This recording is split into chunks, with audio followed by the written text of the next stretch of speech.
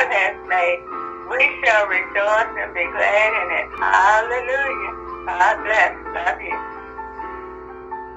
Hey everybody, I hope you really enjoyed the opportunity to listen to our videos. This is part C, and part C is wrapping it up and telling you hell, you don't have to go there. The eternal lake of fire, not prepared for you. You got a choice. Either go where you're accommodated to go, which hell will be glad, or the lake of fire will be. Because hell is not the final place, it's the lake of fire. Or you can go with Jesus and said, I have prepared a place for you in heaven. He is putting mansions up there for us, man. Each person he's prepared for. I mean, I'd rather go with what is being prepared for me. The word said what God has for me is for me. So let's go get let's go what Jesus is doing. Let's go where he's preparing us for us. There's a place for us to go in heaven with the Father. Let the devil and his angels go where they have a place prepared for him. Remind him of his future. And let us remind us of our future, which is with Jesus Christ, with God Almighty, with the blessing of the Holy Spirit in our presence. That's the key. I want you to understand it. What God has for me is for me. I hope you take what God has for you. Amen. All right. I hope you enjoyed the video. This is part C. We're wrapping it up. Amen. Bye. Thoughts are higher than your thoughts. My ways are higher than your ways.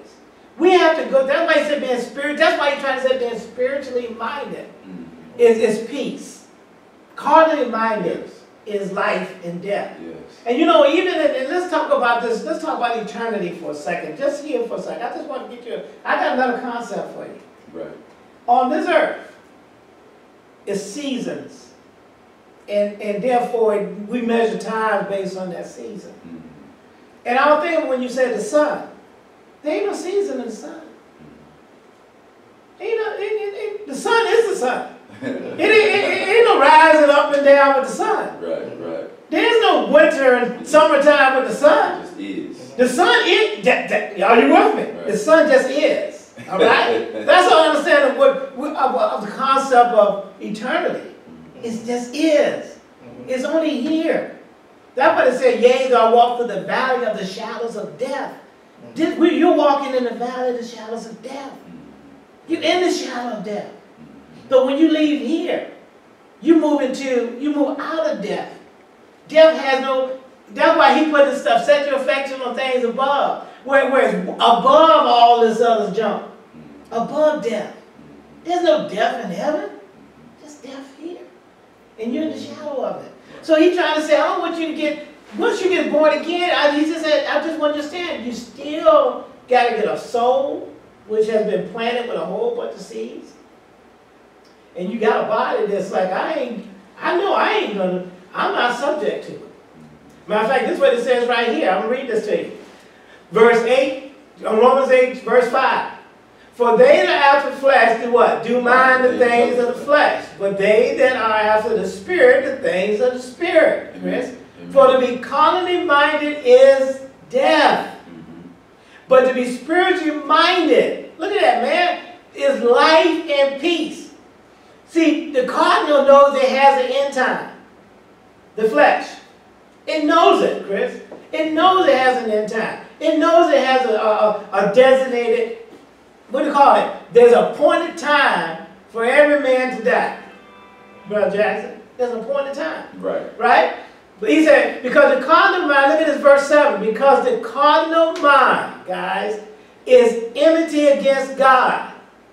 For look at this, Chris, the reason why your flesh don't give a darn, it won't give a darn, because it said, I am not subject to the law of God.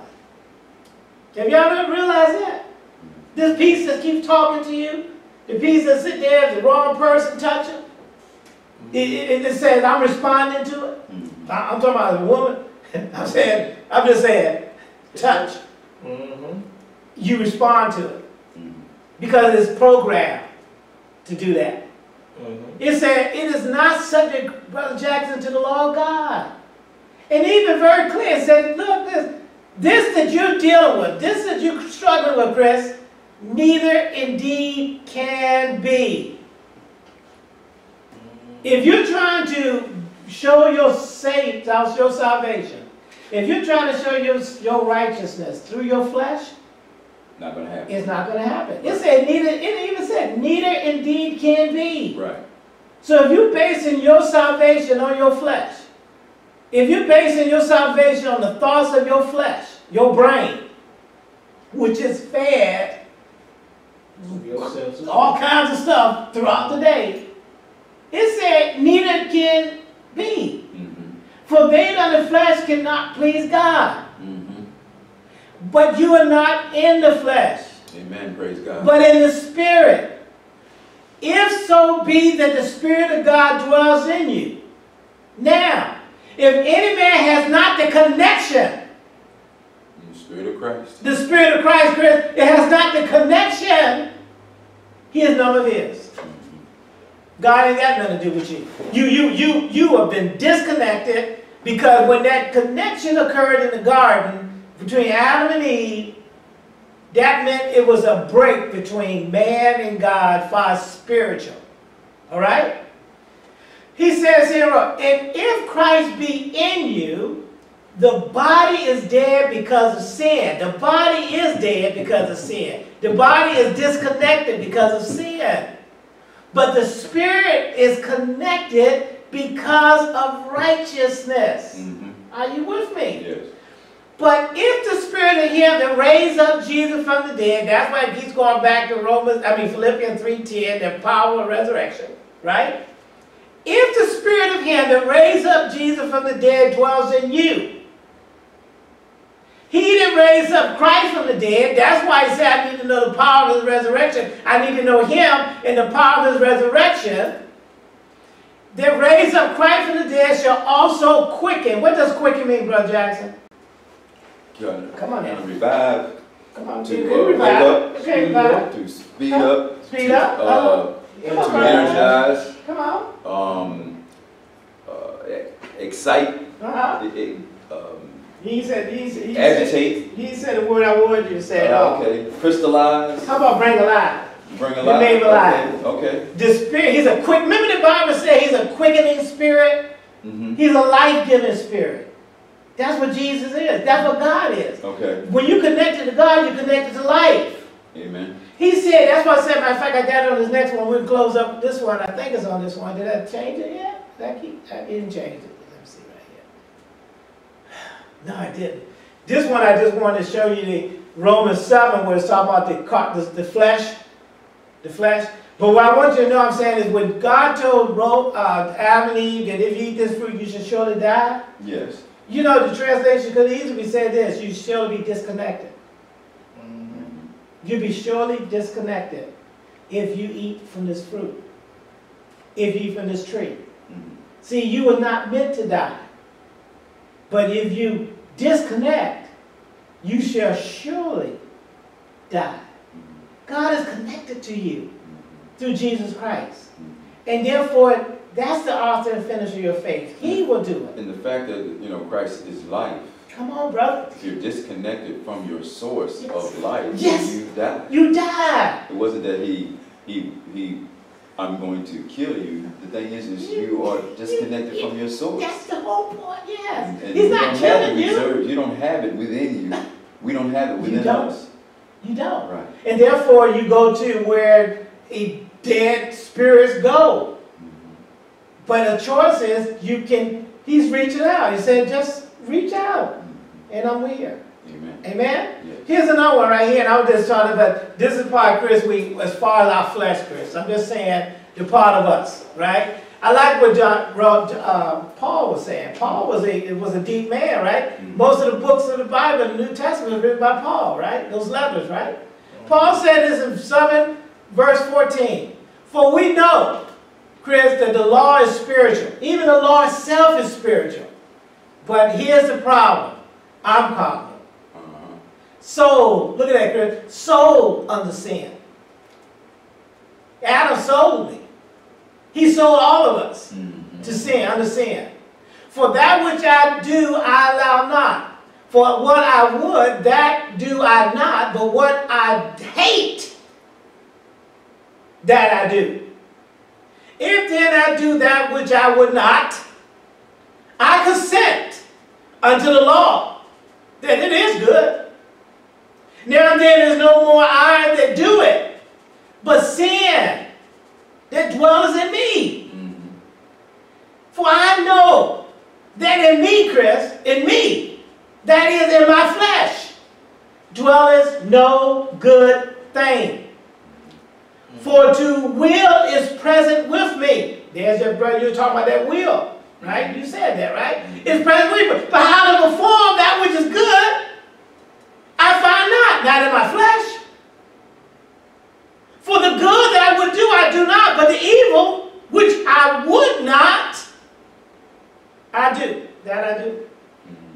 Now, if I do that I would not, it is no more I that do it, Chris, but the sin that dwelleth in me. I find then in law that when I would do good, evil is present with me. That means when Chris goes get in that car, evil is present with you. Brother Jackson, when you head to Southside, not Southside, what church you go to? Sandy Valley. Sandy Valley. Evil is present with you. That's right. And everybody else that went in there, evil is present with them. That's right. Because they got the flesh on. For I delight, in verse 22, for I delight in the law of God after the inward man. There's my spirit man again, guys. Keep it simple. But I see another law in my members, Chris. I see, you know, warring against the law. Where, Brother Jackson? In my mind. And bringing me into captivity to the law of sin, which is where, Brother Jackson? In my members. In my members. I just want to keep it simple. Okay, Go ahead. So when we, just to throw something at you guys, when evil is present with me. Yes, sir. And what I would like to say is that when Jesus asked the disciples, that's what I was looking for when you were reading. When Jesus asked the disciples, hey, who do they say that I am? And then who do you say that I am? Yes, sir. And Peter said, you are the Christ, the Messiah. Yes, sir. And then immediately thereafter, Satan rose up in Peter. Yes, sir. And Jesus had to chastise Yes, Satan and sir. say, get thee from behind me. That is exactly what that is saying. Yes, sir. It's, here it is in one moment. Yes, sir. Jesus is giving him accolades and saying, you don't know where the only way you could have got that is from the Father, from the Spirit. Yes, sir. And then boom, there was Satan right there. Did you find that? Did you find that? Yes, it's in Matthew 16. If you go to verse 15. Okay, stop for a second before I get it. You just read warring against your mind, right? Go ahead and read that piece where he said, after he said, Satan get behind, what did he tell Peter? Okay, after he said Satan get behind him. Yes, sir. He says here,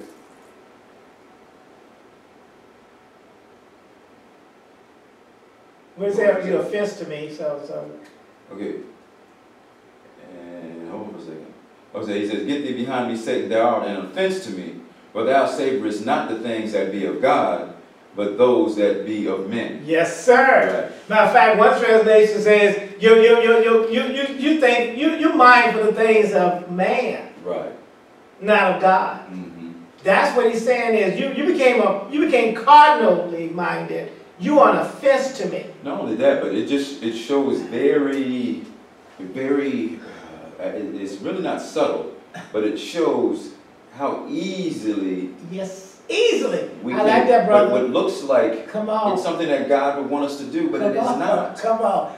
That's something so subtle. Because he's trying to say, look, we don't want these things to happen to you. He says they gotta happen. See, that's come on, brother. That's your flesh saying that. Come on. From the Spirit, I must suffer these Come things. on. And that's what I'm trying to say. Going back to what we were talking about Aaron Rodgers and others, and all of us. And all of us. All of us. He's just an example of all of us. Yes, sir. How we have to really ask God to just penetrate, yes, sir, and continue to soften our hearts so that we can be mindful of His Spirit. Yes, sir. And what His Spirit is saying, not what we want our flesh to interpret it as. Yes, sir. You know? That's the point. You remember, here's the one about trust in the Lord with all thy heart and lean not to thy own understanding. That's why I say, I'm trying to say, keep it simple. We lean too much on our own understanding. We try to reason things out. God is sitting there saying, I'm telling you, the kiss is very simple. I am saved through Jesus Christ. Amen. Yes. I know I have not had all my issues resolved. And you know what? He accepted me even when I didn't have my issues resolved, guys. Mm-hmm. He did not. Mm-hmm. But you know what, Chris? I want to show you this, Chris. This is for you, man. This is for you. This is for me, you, everybody else. But I just want to throw it at you. Okay. You ready for this? I'm ready. When you tell me saying why God sends people to hell, and I told you God don't send people to hell. Did you check in Matthew 25, starting at verse 41? I got something for you on that. All right. You ready? I'm listening. Just as you keep listening. Verse Keep listening. 41, I'm looking at it. Come right on there. now. Yes, sir. Hey Chris, check this out. You try to find up. You try to find yourself. I got my. I write well. Okay. I want to throw this at you. You Okay. ready? I'm ready. I told you God will send people to hell, right? Mm-hmm. All right. I'm gonna read something to you here. Okay. Verse 41. 40. The ones before that was people who fed the hungry and all that other stuff. He said, "Then shall he say unto them on the left hand." He had people put on the right hand, Chris, and there's some people put on the left hand. And he said, "Those on the left hand, depart from me, Brother Jackson, you curse, into everlasting fire. Prepared. I want to do prepared, Chris, prepared Okay. for who? The devil and his angels. And so it was prepared, Brother Jackson, Amen. not for man, Mm-hmm. but for the devil and his angels. Amen. I just want you to understand that. Hell was not prepared for you. It was prepared for the devil and his angels. Amen. Guys, keep it simple as, Chris, it's like this. If I didn't build this house for you, you don't have to go there. Mm-hmm. I built this for somebody else. Mm-hmm. You don't have to, it was not prepared for you. It was prepared for the devil and his angels, not for man. Adam sold himself. Mm-hmm. It said who came into the garden? It said Satan. Right. And he came subtly. Right. Chris, he came. Does that make sense? What I'm trying to say is, I remember the songs, what God has for me is for me. Well, God didn't have hell for me. Right. Right. That's a good point. I can tell There's you, nothing. Chris, I'm just trying to tell you. That's the way you was training people. I did not train you to do that. I trained you to do this. The preparation of the training you had is for this, not for that. He said hell is for prepared. It says right there, the everlasting fire is prepared for the devil and his angels, not for you. Amen. That's why he said you don't have to go there. You are not designed, you are not identified. Chris, God is saying, I don't have a reservation for you to be there. You decided to show up and check in on your own. Amen. Does that sound more simple lesson I'm trying to say from my perspective? Now, what do you think? Well, I want to hear your perspective for that. Yeah, I agree with you. Now, I'm saying is a hotel, a house, a place prepared for somebody, not for you, but you show up anyway.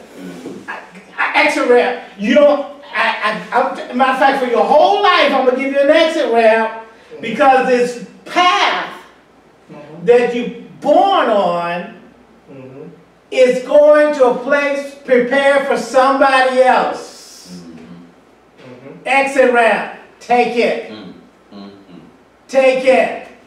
It's not for you. This is not your destination.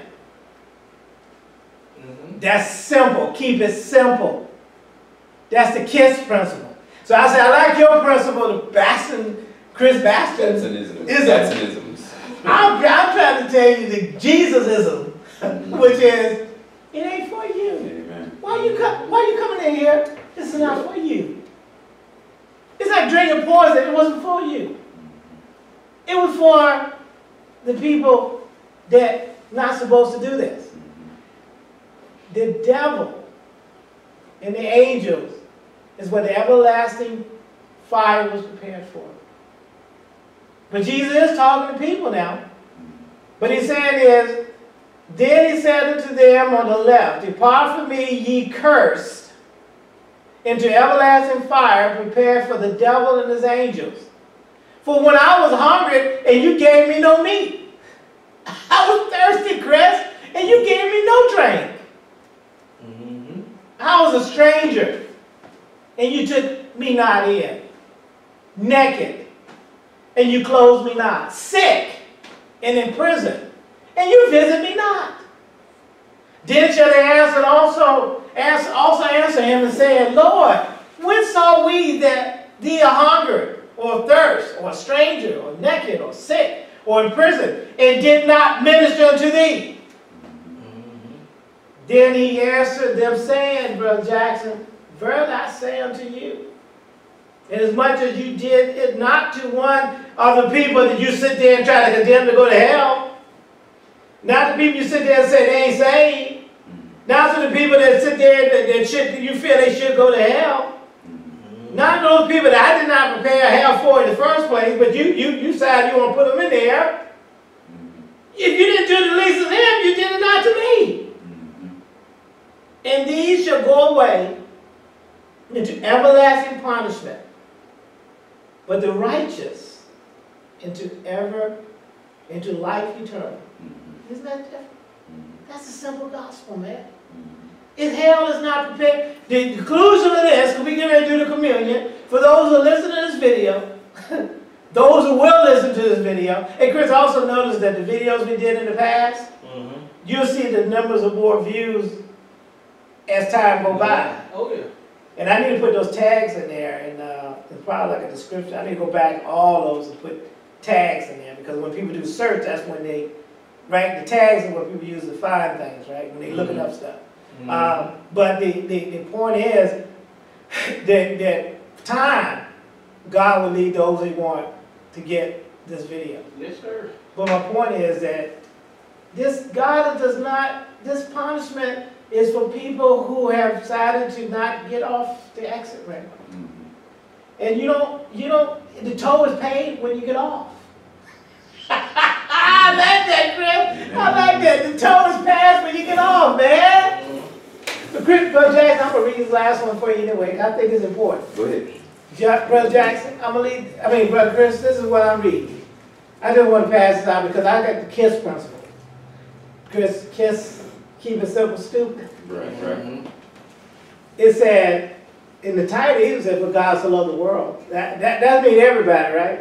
In the world, right? Yes, sir. Now, I know we want to put people, some people want to put people into destruction. But the Bible says that for God so loved the world that he gave his only begotten Son, that whosoever just believes in him, not works, but whosoever believes in him should not perish, but have everlasting life. For God sent not his Son into the world to condemn the world. Are you with me? The gospel, you are not supposed to preach. You must preach the gospel, not condemnation. Because God sent his Son into the world. He didn't send Jesus into the world to condemn the world. But that the world through him might be saved. So therefore, I have to pick up the mantle of them being saved. That's what you're supposed to be equipped to do. Is to help people to get saved through Jesus. And one reason for that is because really in our minds, in our carnal minds, yes, sir, it's evident by by the struggle that we have, that intuitively, yes, sir, we already know we're condemned. And we may not be able to always say yes, that, sir, but intuitively we know that. Intuitively. That's one reason why we fight the way we fight. Yes, sir. Yes, sir. So I need to really, you don't really need to tell me something I already know in that sense. Yes, sir. You need to tell me something I don't know, which is that I can be saved through Christ Jesus. Sir. That's why and it's so fact, important. the scripture just confirmed what you just said. Look, I keep reading. Amen. Look at this. Look at this. He that believeth on him, Chris, is not condemned. But he that believeth not, Chris, is condemned when? Already. Amen. That's what you just said. Mm-hmm. He is already condemned because he has not believed in the name of the only begotten Son of God. Mm-hmm. For this is condemnation, Chris. The light is coming to the world, and men love darkness rather than light. Mm-hmm. Because their deeds were evil. Mm-hmm. Huh? Mm-hmm. For everyone that does an evil hateth the light. Right. Neither cometh to the light lest his deeds should be reproved. Mm-hmm. In other words, I don't want to be corrected. Mm-hmm. I don't want to change. But you're drawn to that marvelous light. Mm-hmm. That's what Greece said. That's why I said that I may know him. The more I know him, I'm drawn toward him. And he will reprove those things that I need to fix. Amen. And it takes time. Right. That's what the problem we are, Chris. We don't want to give time. Mm-hmm. But you know what? He gives. I just want to let you know, to listen to the video, he gives time. I don't need your time. I don't need to worry about your time. You can't get me into heaven. You can't get me out of heaven. I just need him. And he has patience for me. Amen. He has patience for you. He got patience for her and anybody else. God loves us, man. Mm-hmm. So I'm just knowing this book about. But look at it. And then verse 21. But he that does his truth, or does what that was that, right? Yeah, does his truth cometh where, Chris? Cometh to the light. That his deeds may be manifest. That's what I'm trying to get people to understand, Chris. That's why you need to get. He wants you to come to the light so that you can be reproved. So he can be. Let him know who. That's what I'm trying to say. Saints, whoever listens to this video, whoever listens to this anywhere, he wants you to come as you are. Amen. So that he can work with you. Right. He don't need you to put on a mask, Chris. He don't need you to act. He don't need you to, don't play. You don't need to play. He already knows what, he sees you. So just be real. Be real until he changes you. Mm-hmm. Be authentic. That's right. Be authentic. Because, I like this. As a matter of fact, one of the things that came to my mind before, it came because when you go to a hotel, the hotel tells you where you are. I need to know, it says you are right here. I need to know where I am so I can know where I got to go. I need to know where I am. He don't need you to pretend. That's the problem. We're too busy trying to pretend. Oh, I'm already in the lobby. No, you're not. Your butt is way over here in the wrong room with the wrong people. But if you accept the fact and go ahead and recognize where you are, Brother Jackson, there you know where you got to go. Mm-hmm. But if I keep acting, pretending, condemning, I won't go to the light.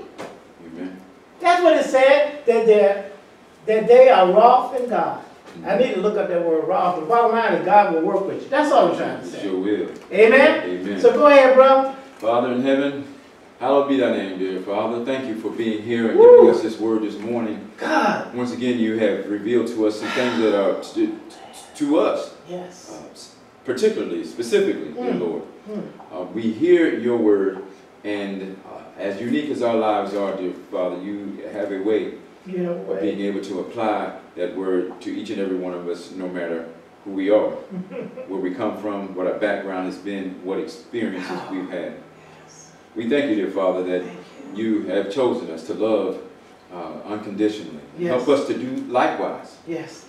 Help us to take on, as we can, dear Father, the mind of Christ, a loving mind, a mind that recognizes that not everyone is going to be our friend. No. Not everybody is going to be somebody that loves us. Don't need them. Not everybody is going to respect us, dear Lord. Don't care. But let us likewise take on the character of your Son, Jesus. Yes. To love nevertheless, to respect nevertheless, Yes. to have mercy Yes. on others nevertheless. Yes. Dear Father, thank you for Thank you. this relationship that we have. Yes. And the mission to go out and help others to preach your gospel and let them know that as we are saved, that they can likewise be saved. Dear Jesus, we thank you. Yes. And that's why we do this on a regular basis. Yes, Lord.